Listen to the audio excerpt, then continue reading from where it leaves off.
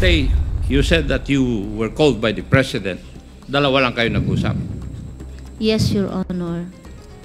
Tapos, hindi mo inaamin dito sa amin sa previous hearing na hindi ka malakas kay Presidente Duterte.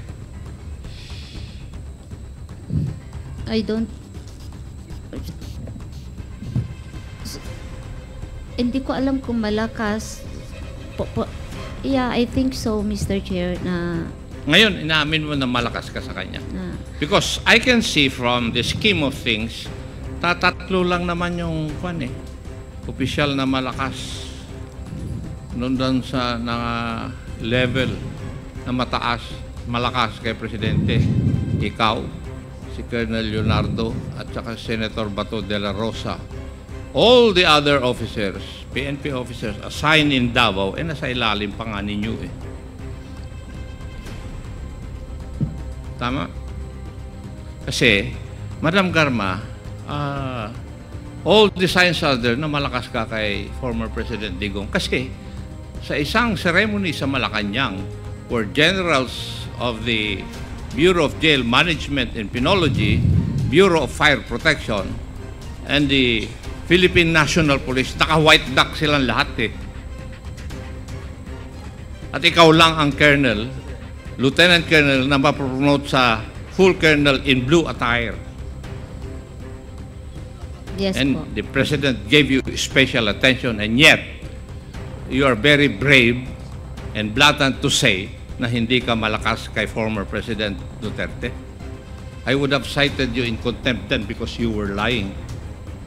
Pero now that you are cooperating, aaminin mo ba ngayon? Yes, Mr. Chair, I have... Mabuti, inaamin mo. We have questioned the former Commissioner Leonardo in the previous hearings that we have had. He has always denied itong pwesto niya dito sa diagram na ginawa po ninyo. He has always denied that whenever we have asked him that question. And now, here you are stating na siya pala ang paymaster.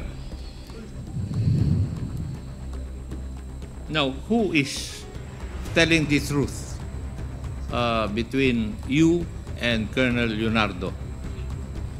I am telling the truth, Your Honor. You are saying the truth na siya talaga ang paymaster. Yes po. Nabasa na yung paa mo, maligo ka na.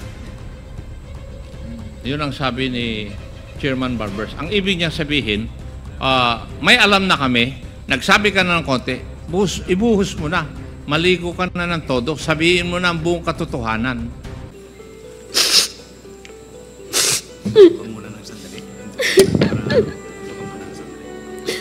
I am afraid of my life, Mr. Chair, and the life of my relatives and my friends and classmates.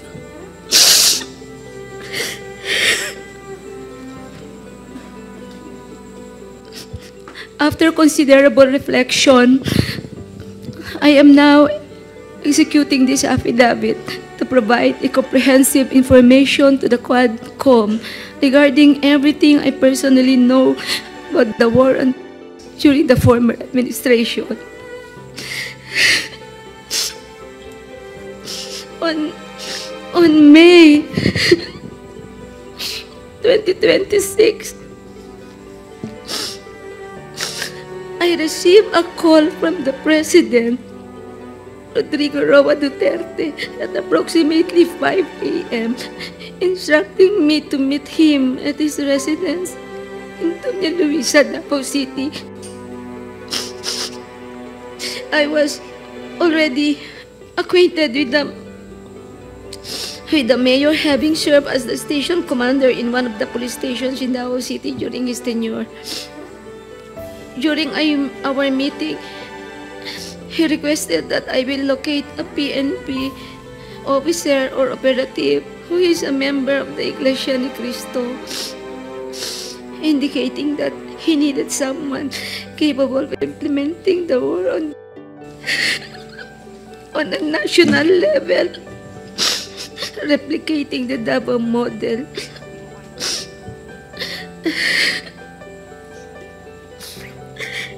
Nakakagulat din po yung nilalaman ng inyong affidavit dahil a complete turnaround. So, meron po bang pumilit sa inyo para i-execute itong affidavit na to? Wala po, Mr. Chair. It took me 1 week to make some reflections po.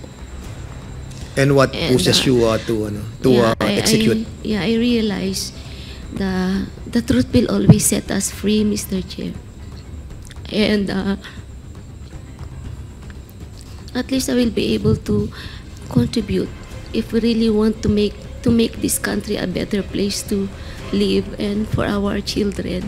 I think we have to do something para maibalik po yung trust sa PNP, magkaroon po ng reform sa PNP, and yung tiwala po ng mga tao, whether victims of criminals sa gobyerno.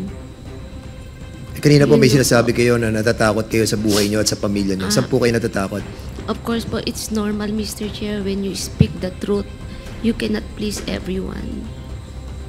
And it's normal to anybody to have that mixed emotion. But still, it took me 1 week to make reflections. And I realized I need to do my part po.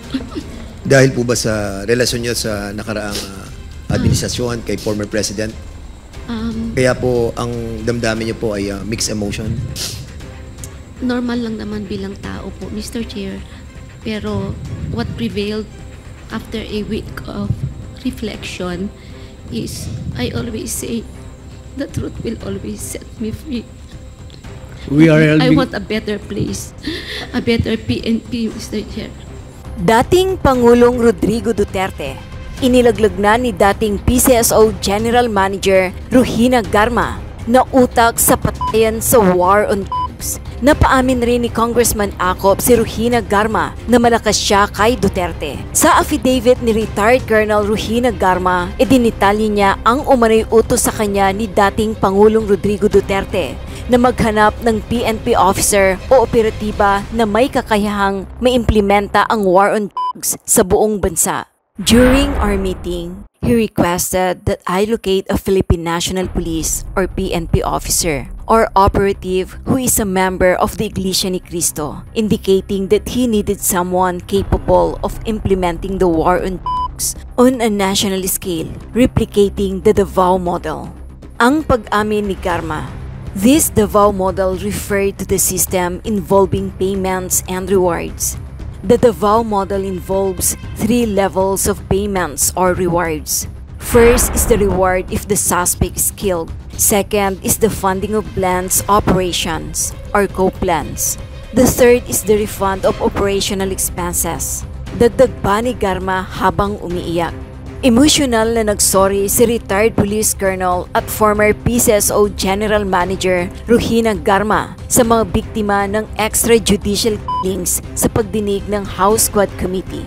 Ito ay kasunod ng ibinunyag niya na inutos umano ni ex-President Rodrigo Duterte na humanap ng PNP officer or operative na may kakayahang magpatupad ng Davao model na war on drugs sa national level. Samantala, pinuna ni Representative Benvenido Abante Jr. ang pagkomento na ginawa umano ni retired Colonel Garma sa libing ng isang EJK victim. Ayon kay Abante, nag-alisan ang mga tao sa libing dahil sa takot nila kay Garma nang siya ay bumisita sa libing. Idiniin din ni Abante ang paglabag sa constitutional right to life ng mga biktima ng extrajudicial. Ating panoorin ang buong video. Madam Garma, meron po kayong affidavit at saka diagram na binigay. Pero tama po yung sabi nila, wala po kayo. Hindi po ba? Yes, Your Honor. Yes, Your Now, Honor. how would you know these things kung wala ka sa sistema?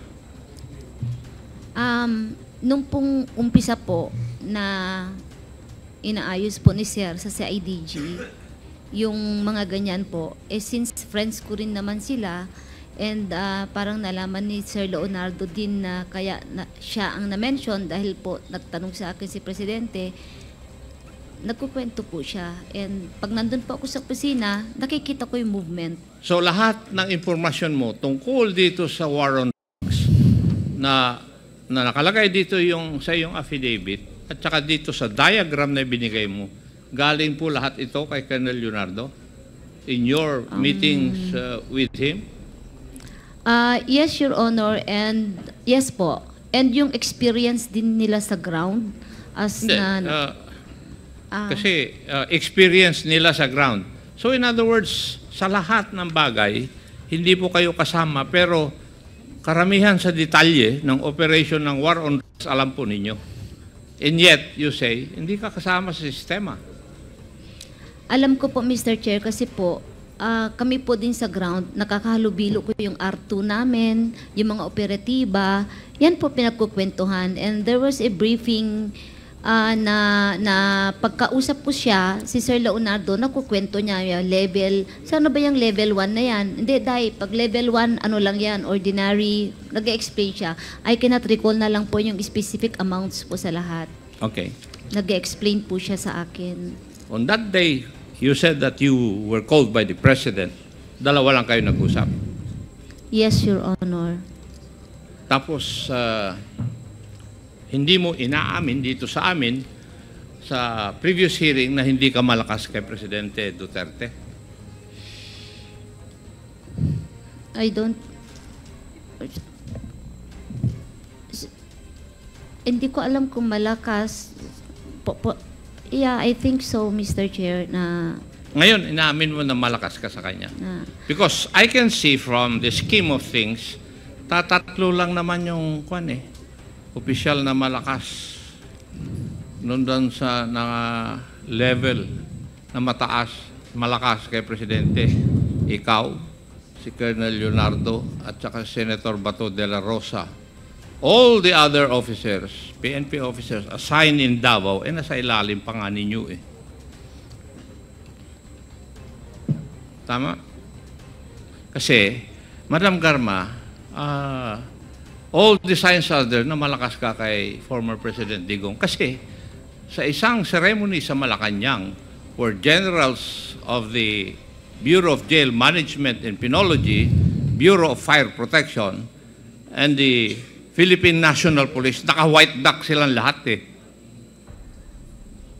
At ikaw lang ang colonel, lieutenant colonel, na mapromote sa full colonel in blue attire. Yes, and po. The President gave you special attention, and yet, you are very brave and blatant to say na hindi ka malakas kay former President Duterte. I would have cited you in contempt then because you were lying. Pero now that you are cooperating, aaminin mo ba ngayon? Yes, Mr. Chair, I have... Mabuti, inaamin mo. Ngayon, insofar as the question of the Honorable Fernandez is concerned, whether you have romantic ties with the President, I leave that to the imagination of the Honorable Fernandez. Hindi na ako magtatanong doon.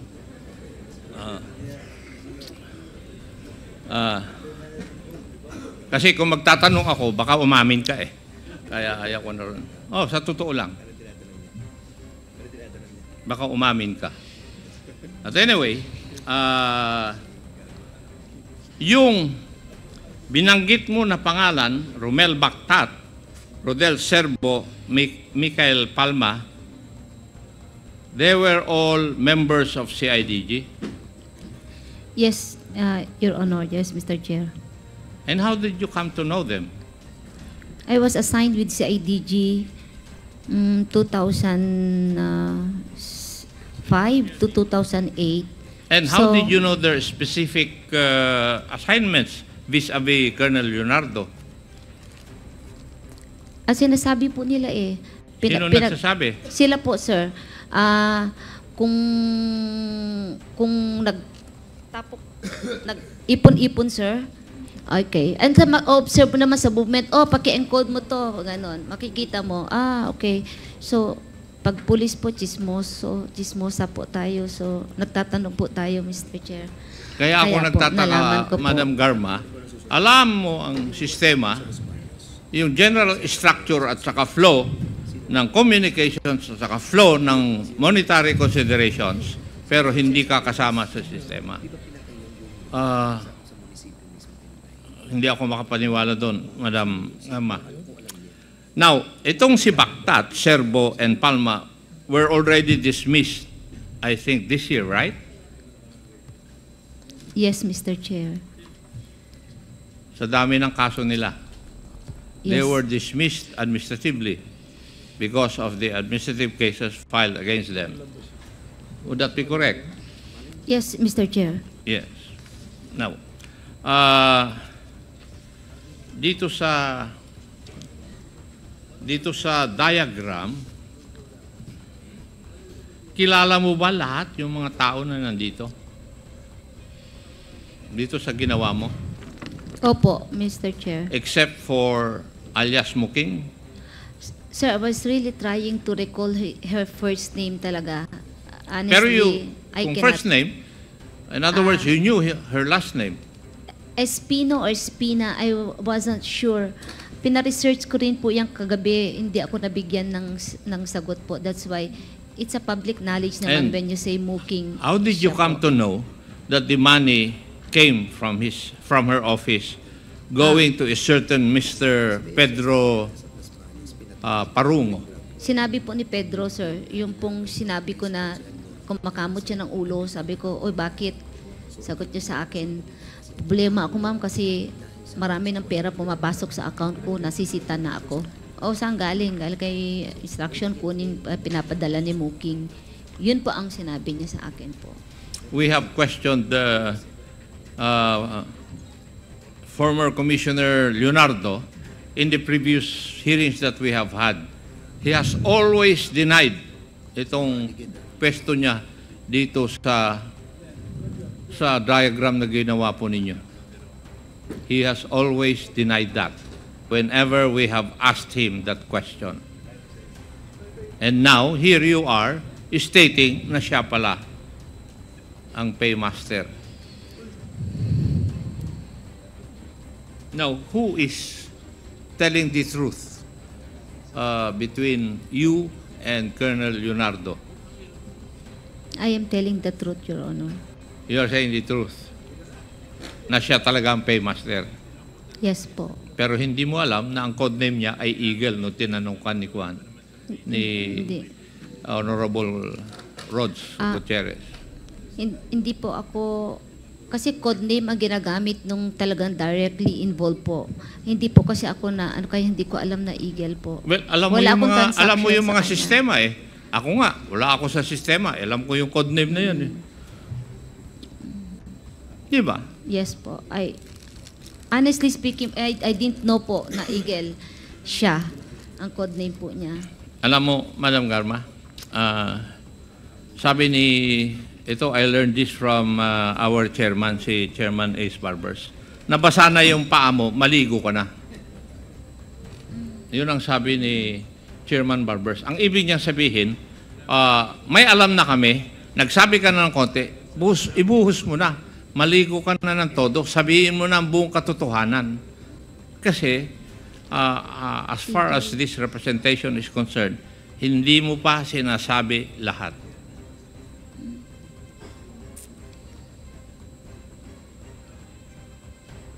Yun po sa Eagle talaga po. I cannot recall. Hindi ko po alam na siya yung Eagle. Kasi po, code ang ginagamit ng mga nasa ground. But ako, I don't use Eagle. I don't know kung sinong Eagle nga po eh. Now, Sir. you have also stated in your affidavit na yung mga ibang opisyal, hindi naman lahat, na nakaka-deliver, yun ang terminology mo, ay nabibigyan ng reward ni Colonel Leonardo. Do you still cling to that statement of yours?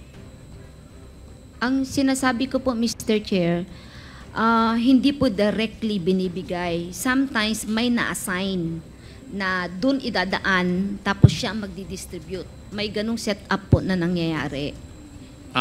Ibig mo sabihin din po, may ina-assign si Colonel Leonardo na tao para magbigay? Yung bang ibig mo sabihin? Hindi ko po alam kung siya nag-assign or may nag-volunteer, I don't know. But what I am aware po is merong doon ibibigay, tapos yung officer na yun ang magbibigay dun sa chief of police or whoever is yung may trabaho. Meron pong sistema din po na rekta sa kanya. Tapos irerekta din na ibigay. So it depends po kung ano yung naging arrangement sa kanya. Yun po yung kung yung provincial director ang nag-accomplish o nag-deliver, paano ang paraan para siya ay nabibigyan ng reward? Pwedeng diretso yung PD sa kanya or may inassign po yung PD to communicate dun po sa tao niya. Pwede pong ganon. Depende po sa arrangement na gagawin po nila. Your Pwede Honor. rin hindi dadaan sa regional director? Yung PD? Pwede rin po yun, Mr. Hindi, Chair. tinatanong kita. Yung, May ganun hindi pong yung pwede ang gusto kong sagot eh. Kasi, yun nga yung sinabi ko, nabasa na nga yung buong paa mo, ayaw mo pang maligo eh. May ganun pong pangyayari po. Pwede po, depende po sa naging arrangement po ng officer sa ground sa kanya. Kasi ang arrangement is siya po nagde-decide eh. Would it be correct, Madam Garma, na si Colonel Leonardo was in charge basically sa mga na-assign na mga magdi-deliver sa CIDG?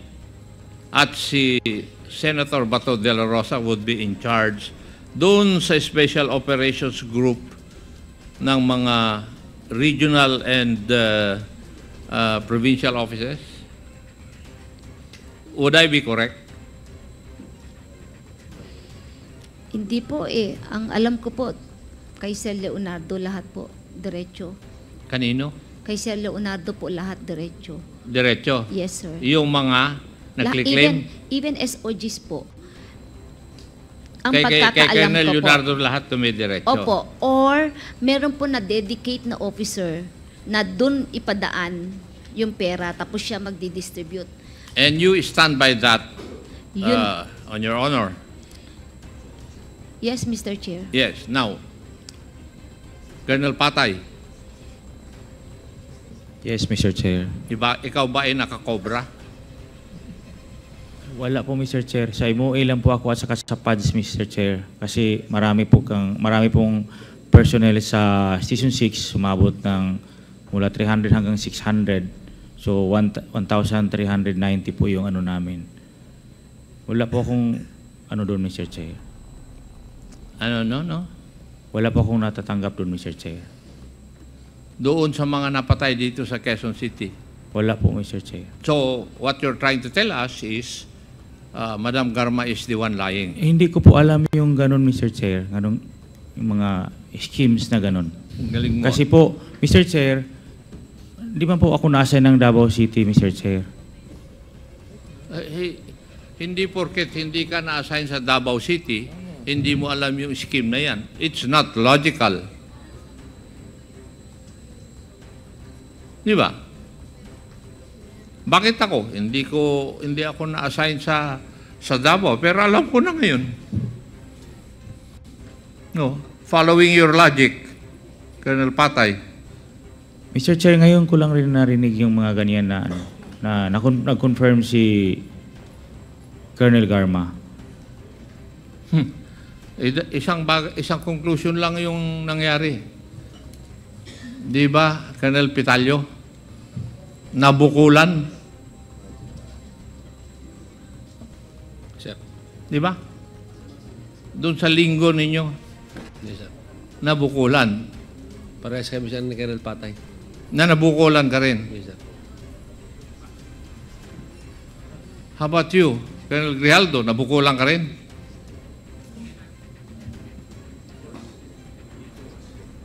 Hindi ko rin alam yung scheme na yun. Your Honor. Kasi kumakalat na sa inyong chat group eh. Huwag niyong aminin na na may reward. You know why? Bakit ganon? Kasi yung pagtatrabaho ninyo, it's no longer service for the country and people. It is service for profit. Yun ang nangyayari.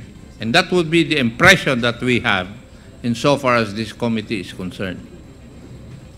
You were not doing your job just because you love your job or you love this country. You were doing that job because of the reward. Di ba? Kaya kumakalat sa inyong chat ngayon na huwag aminin.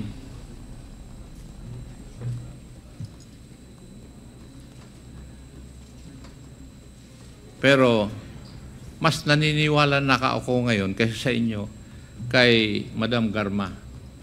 Kasi at stake na yung buhay niya eh. Kayo, nandiyan pa kayo.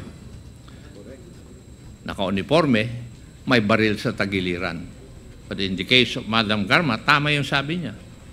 Kanina. Takot na siya. Marami pong salamat, Mr. Chair. Thank you, Congressman Akop. On September 12, 2024 and September 27, 2024, I was invited to serve as a resource speaker during the recent legislative inquiry conducted by the Joint Committee on Dangerous Order and Safety, Human Rights and Public Accounts of the Honorable House of Representatives regarding the investigation into the war of the previous administration.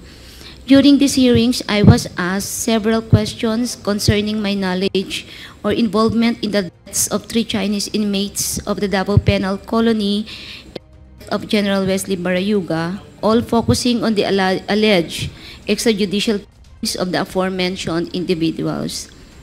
I was also questioned about my relationship with the former president, as well as my career as a police officer and my tenure as the general manager of the Philippine Charity Sweepstakes Office. Throughout the hearings, I answered questions from the committee based on my personal knowledge. However, I did so with great apprehension as I recognized that my statements on national television could significantly endanger my life, the safety of my family, and other very close to me.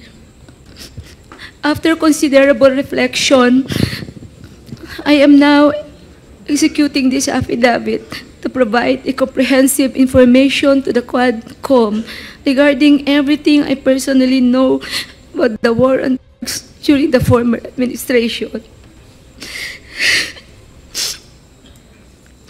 On May 2026, I received a call from the President, Rodrigo Roa Duterte, at approximately 5 a.m., instructing me to meet him at his residence in Doña Luisa, Davao City. I was already acquainted with the mayor, having served as the station commander in one of the police stations in Davao City during his tenure. During our meeting, he requested that I will locate a PNP officer or operative who is a member of the Iglesia ni Cristo, indicating that he needed someone capable of implementing the war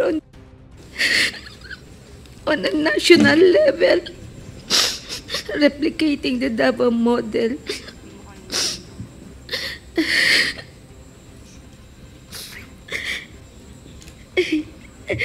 The Davao model referred to the system involving payment and reward.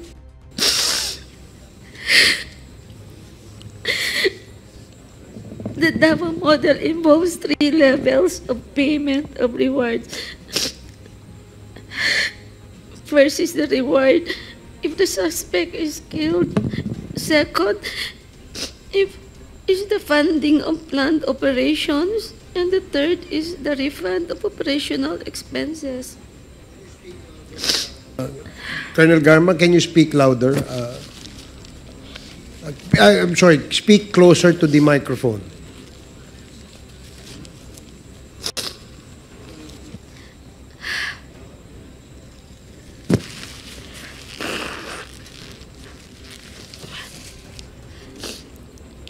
Initially, I informed the President that I was unaware of any individual with those qualifications, as I had not been assigned outside of Davao City or had served in the national capacity within the PNP.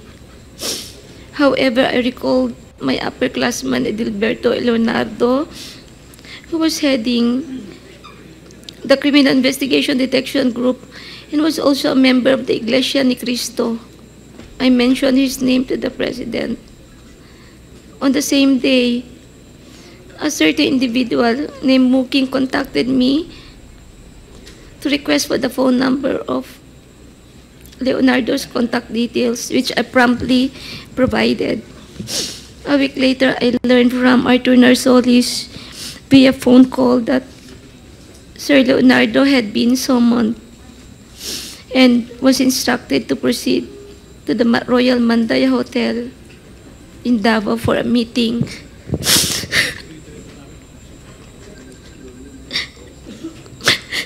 Leonardo informed me later that he stayed at the hotel for almost 3 days, during which the President directed him to organize, according to Sir Leonardo, a task force which he understood as PAOK-TF.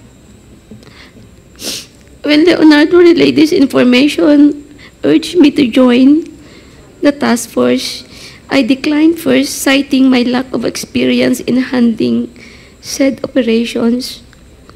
Leonardo subsequently informed me that he had prepared a proposal routed to Bongo outlining the task force, which would encompass Luzon, Visayas, and Mindanao.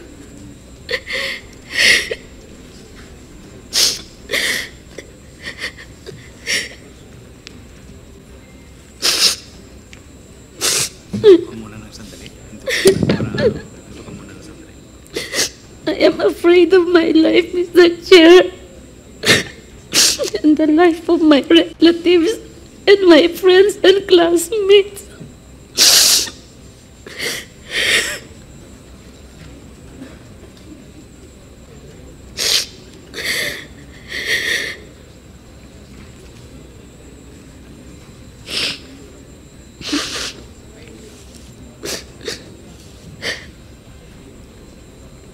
Leonardo subsequently informed me that he had prepared a proposal routed to Bongo confirming the task force operation, which would encompass Luzon, Visayas, Mindanao. He also inquired if he and his classmates could have a courtesy call with the President through Bongo for a photo opportunity. Considering this, I thought it prudent to invite also my classmates to join the courtesy call. So in the presence of Colonel Bacay, Villela, Grijaldo, Tuzon, and Dueñas, the member of class 97 and 96 were accommodated in separate rooms at the DPWH office in Panacan, Davao City. The President did not enter our room, and I was unaware if he visited the room of class 96. After the courtesy call, Leonardo informed me that the structure of the mentioned task force would undergo changes. In June of 2016, Leonardo has transferred from Manila to assume the position of the Chief of the CIDG Region 11. During the initial 3 months of the assignment, I facilitated all meetings between Leonardo and Bongo at Leonardo's request. Subsequently, they established direct communication.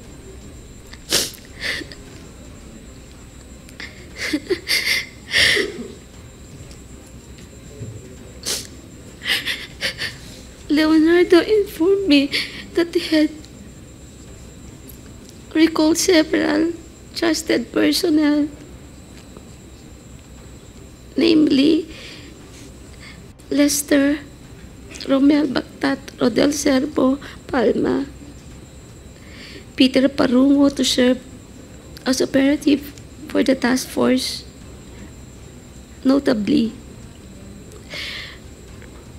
Bactat, Serbo, and Palma were, for now, discharged from the police service.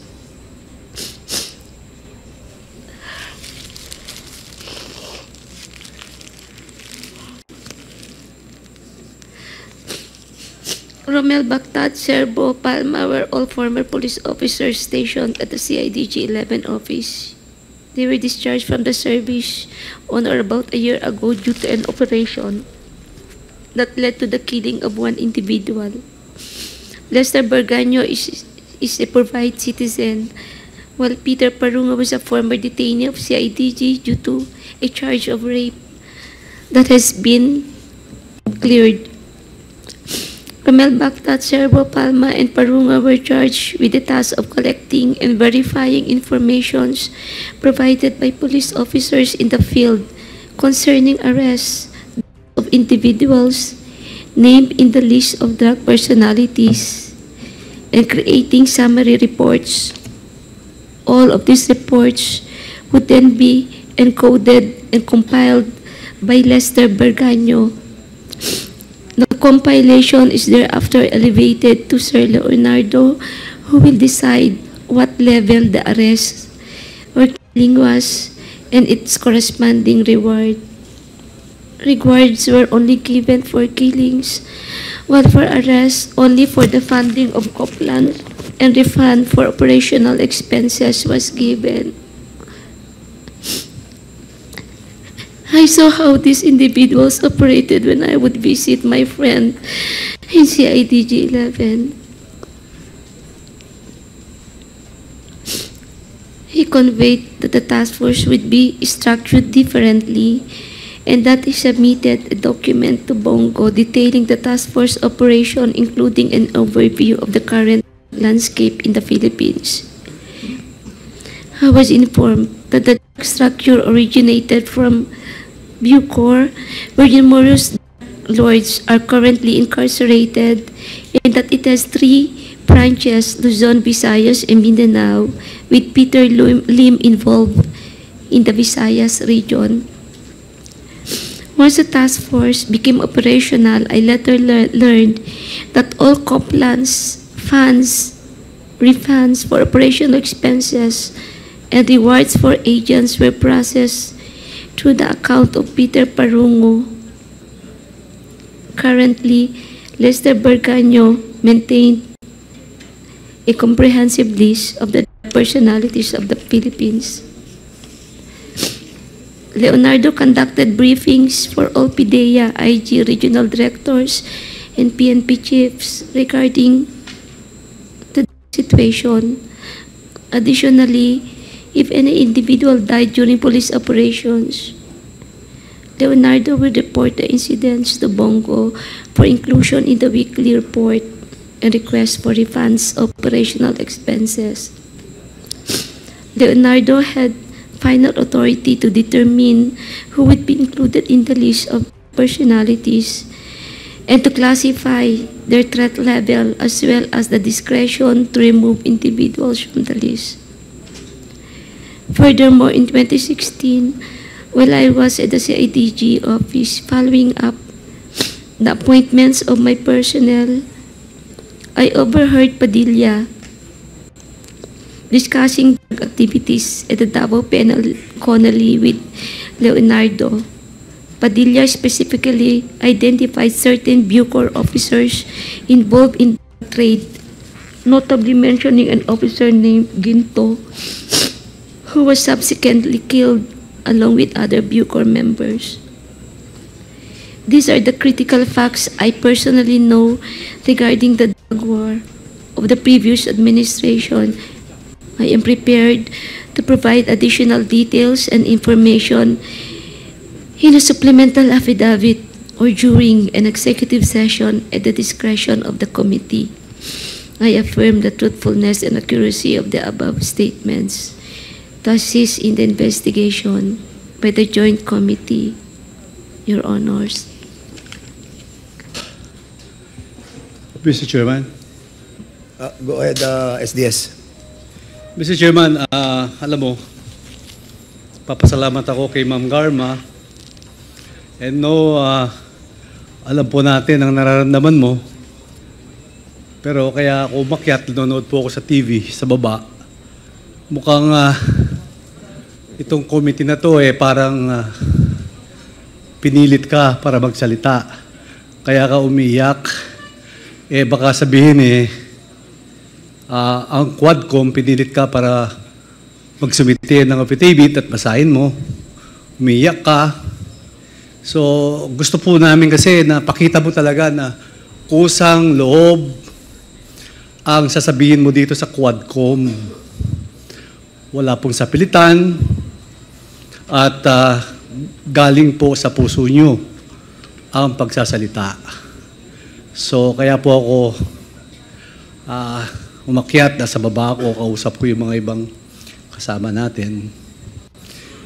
Ma'am Garma, alam ko naman po yung sitwasyon nyo. May nanonood po sa atin buong Pilipinas, lalo na sa Mindanao. Alam ko po kung ano nararamdaman nyo.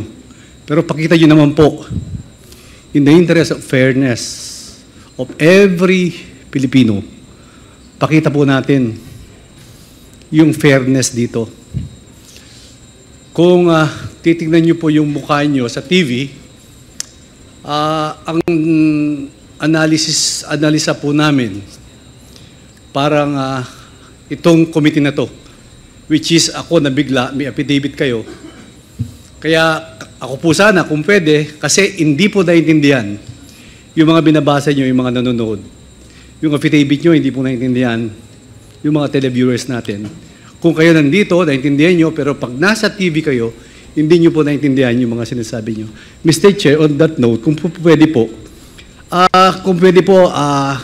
magpahingat siya, huwag siya umiyak, sabihin niya lahat in a clear reading, in a clear words. Ako po, I move sana para basahin niya ulit yung kanyang affidavit, Mr. Chairman. Salamat po. Siguro, Miss Royinagarma, we will give you time to be composed. And we cannot blame you doon sa inyong emotion. Ako rin, nabigla din ako doon kasi it's a sudden turnaround, no? From the last mga hearings po natin. And suddenly, we will be receiving an affidavit like this, no? Siguro, malapat lang pong sabihin natin sa committee to kung somebody forces you to execute an affidavit like this. That a while ago, the reason why we're asking Congressman Manuel to hold his gun kasi nga I was able to see the affidavits and I really wanted to read muna for a while. And 4 pages lang naman po yun. So, nakakagulat din po yung nilalaman ng inyong affidavit dahil a complete turnaround. So, meron po bang pumilit sa inyo para i-execute itong affidavit na to? Wala po, Mr. Chair. It took me 1 week to make some reflections po. And what pushes you to execute? I realize the truth will always set us free, Mr. Chair. And at least I will be able to contribute if we really want to make this country a better place to live and for our children. I think we have to do something para maibalik po yung trust sa PNP, magkaroon po ng reform sa PNP, and yung tiwala po ng mga tao, whether victims of criminals sa gobyerno. Kanina po may sinasabi kayo na natatakot kayo sa buhay nyo at sa pamilya nyo. Saan po kayo natatakot? Of course po, it's normal, Mr. Chair, when you speak the truth, you cannot please everyone. And it's normal to anybody to have that mixed emotion. But still, it took me 1 week to make reflections. And I realized I need to do my part po.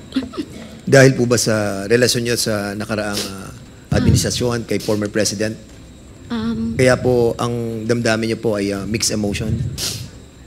normal lang naman bilang tao po, Mr. Chair. Pero what prevailed after a week of reflection is I always say the truth will always set me free. I want a better place, a better PNP, Mr. Chair. Yes, Mr. Chairman, Ma'am Garma, we are all on the same page. Kaya ginagawa po natin to para sa taong bayan, maayos, yung PNP, mawala, ang extrajudicial killing, yung drugs. Kaya nandito po tayo. Yung sinasabing niyo po, we are totally agree on that.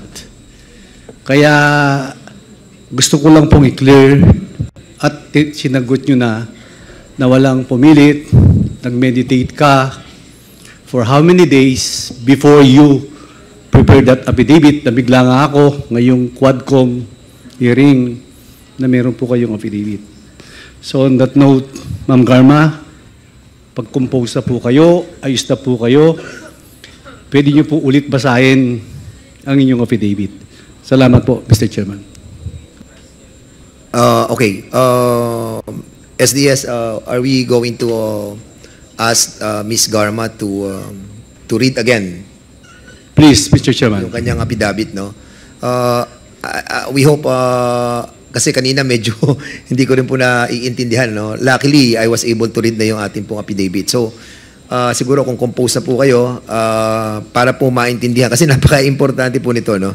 Nung binabasa ko din po, medyo na-shock din po ako. So, basically, siguro, we will give you another chance para po mabasa itong affidavit as requested and moved by SDS Don Gonzales. So, now, you have the floor again, Ma'am Royinagarma.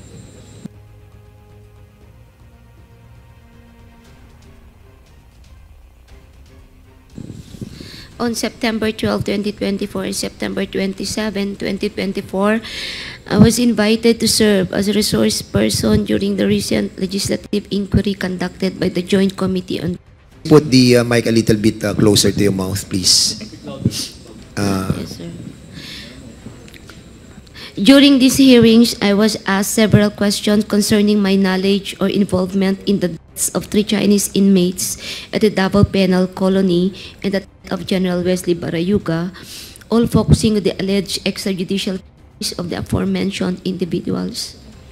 I was also questioned about my relationship with the former president, as well as my career as a police officer and my tenure as a GM of the Philippine Charity Sweepstakes Office. Throughout the hearings, I answered questions from the committee based on my personal knowledge. However, I did so with great apprehension as I recognized that my statements on national television could significantly endanger my life, the safety of my family, and others close to me. After considerable reflection, I am now executing this affidavit to provide a comprehensive information to the Quadcom regarding everything I personally know about the war on drugs during the former administration.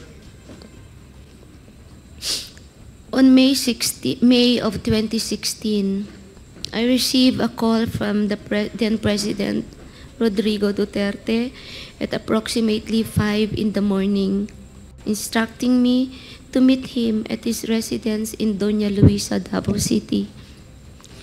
I was already acquainted with then Mayor Duterte, having served as a station commander in one of the police stations in Davao during his tenure. During our meeting, he requested that I locate a PNP officer or operative who is a member of the Iglesia ni Cristo, indicating that he needed someone capable of implementing the war on drugs on a national scale, replicating the Davao model. The Davao model referred to the system involving payment and rewards. The Davao model involves 3 levels of payments of rewards. The first is the reward if the suspect is killed. Second is the funding of planned operations. Third is the refund of operational expenses. Initially, I informed the President that I was unaware of any individual with those qualifications as I had not been assigned outside of Davao, nor had I served in a national capacity with the PNP. However, I recalled my upperclassman, Edilberto Leonardo, who was handling the Criminal Investigation Detection Group and was also a member of the Iglesia ni Cristo. I mentioned his name to the President. On the same day, a certain individual named Muking contacted me by the phone to request Leonardo's contact details, which I promptly provided.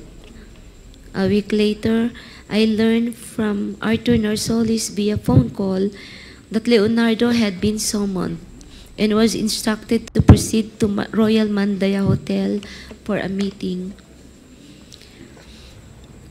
Leonardo informed me that he stayed at the hotel for 3 days, during which the President directed him to organize a task force similar to PAOK-TF. When Leonardo relayed this information and urged me to join the task force, I declined, citing my lack of experience in handling such operations. Leonardo subsequently informed me that he had prepared a proposal routed through Bongo outlining the task force operations, which would encompass Luzon, Visayas, and Mindanao. He also inquired if he and his classmates could have a courtesy call with the President through Bongo for a photo opportunity. Considering this, I thought it would be prudent also to invite my classmates, Bakay, Vilela, Grijaldo, Tuzon, and Dueñas, to join the courtesy call. The members of Class 97 and Class 96 of PNPA were accommodated in a separate room at the TPWH office in Panacan, Davao. The President did not enter our room, and I was unaware if he visited the room of Class 96. This is 96, sir, not 97. After the courtesy call, Leonardo informed me that the structure of the intended task force would undergo changes.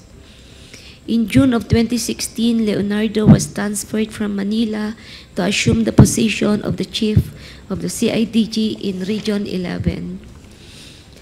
During the initial 3 months of this assignment, I facilitated all meetings between Leonardo and Bongo at Leonardo's request. Subsequently, they established direct communications. Leonardo informed me that he had recalled several trusted personnel, namely, I met Lester Berganyo, Romel Bactat, Rodel Serbo, Michael Palma, and Peter Parungo to serve as operatives for the task force. Notably, Romel Bactat, Rodel Serbo, and Michael Palma were all discharged as police officers. Romel Bactat and Romel Serbo, Michael Palma were all former police officers stationed at CIDG 11 office. They were discharged from service on or about a year ago due to an operation that led to the killing of one individual. Lester Berganyo is a private citizen, while Peter Parungo was a former detainee in CIDG due to a charge of rape that has been cleared. Romel Bactat, Rodel Serbo, Michael Palma, and Peter Parungo were charged with the task force of collecting, verifying informations provided by police officers in the field concerning arrests or deaths of individuals named in the list of drug personalities, and creating a summary report.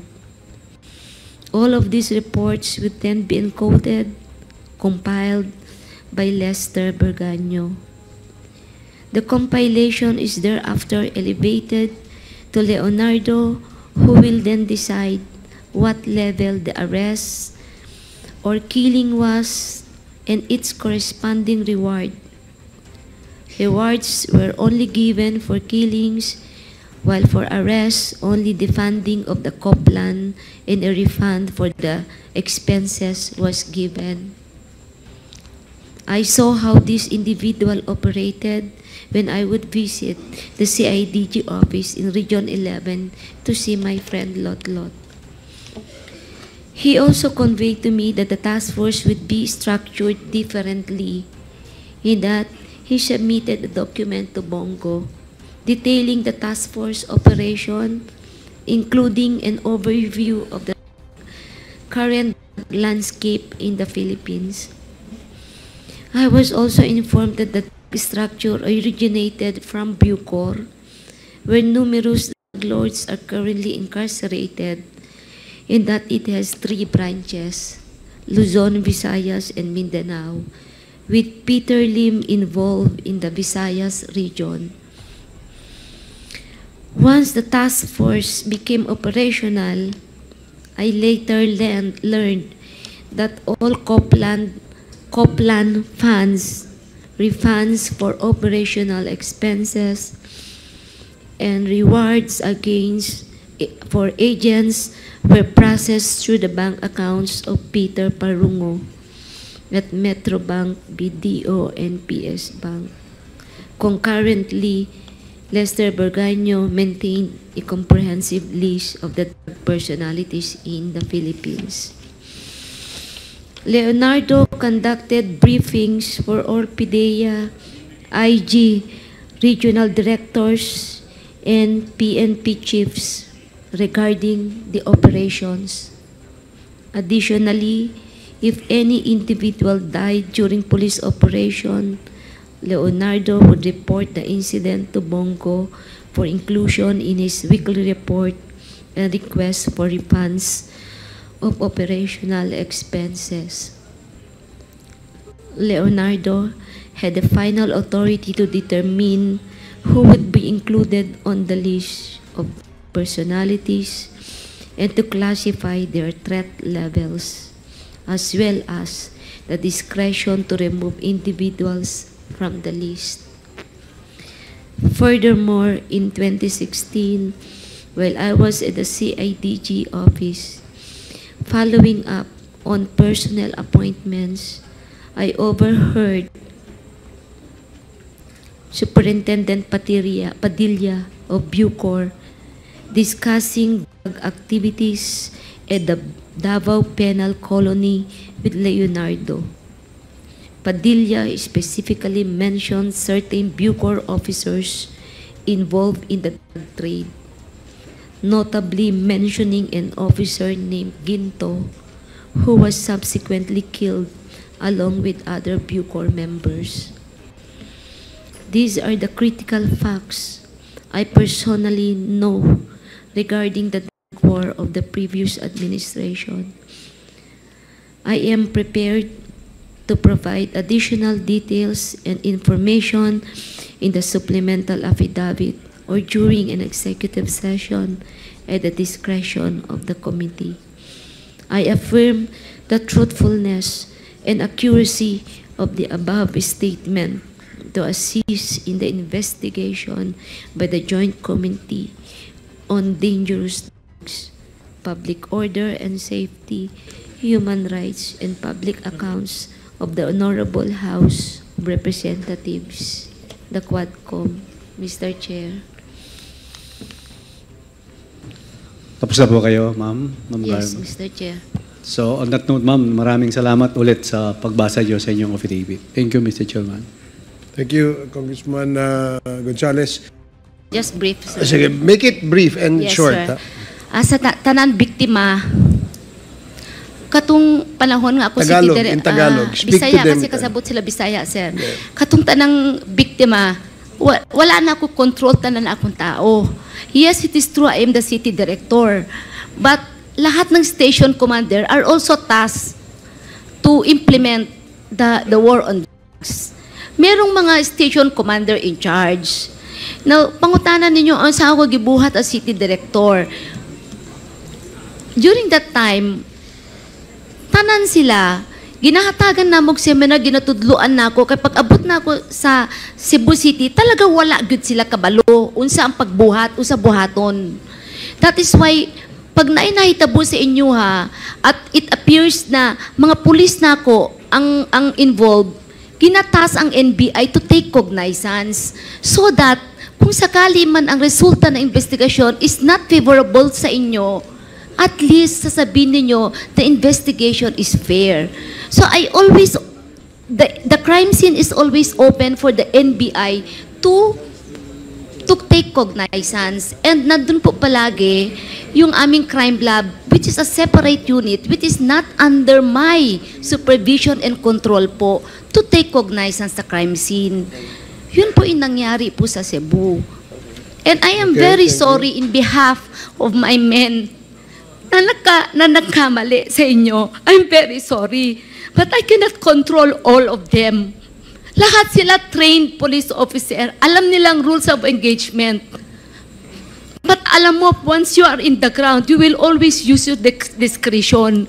Hindi mo yan talaga, instinct yan ng tao, discretion. At nakita ko rin naman na ginamit na nagkakamali. Inaamin ko may nagkakamali. Pero pinagbibigyan ko kung saan nyo gusto mag-file ng case, pinagbibigyan ko, hinahayaan ko. At lahat po yan na-process ang crime scene, which is not under my control ang crime scene. Separate unit mo humahawak niyan. Then I am sorry to all victims kung hindi ko na-investigahan isa-isa yung case nyo. Okay, salamat Colonel Garma. Mr. Chair, So, Mr. Chair. Yes, I want to appreciate Colonel Garma for apologizing, no. But I just would like to correct her because she said a moment ago that she believes in the constitutional right of these victims. Now she is saying that they know the rules of engagement. What rules of engagement are you talking about here? The fact is this, Colonel Garma. Your men, and that includes you, violated the constitutional rights of these people. Now, that is not the rules of engagement of the Philippine National Police. If that would be the rule of engagement, then this committee will amend and look at the rules of engagement because that is wrong. The rules of engagement of the police must abide with the constitutional right of every victim. Yun lang, Mr. Chair. Okay, salamat Congressman Nabante. So tapos na po yung ating pagtatanong sa ating mga pamilya ng biktima sa EJK. And with that, I'd like to thank Rise Up Philippines and Attorney Conti, Attorney Colmenares at dito po sa ating mga pamilya ng biktima. Salamat din po sa Quad Committee. Maari po bang i-recognize din namin yung ibang pamilya na sumama po kaninang umaga at yung iba po sa kanila ay nandirito pa ngayon para po ma-recognize lang po. Salamat Sige po, pwede pong tumayo ang mga pamilya ng biktima. Kanina pa ba sila dyan? Opo, kayo na. Kayo po ba'y nakakain? Meron hong pakain na pinabigay si Congressman Dan Fernandez. So maraming salamat po sa inyong pagpunta rito at kung magkaroon pa ho ng isa pang pagdinig tungkol sa usapin sa EJK, inaasahan po namin na kayo po'y babalik. Maraming salamat. Thank you for coming.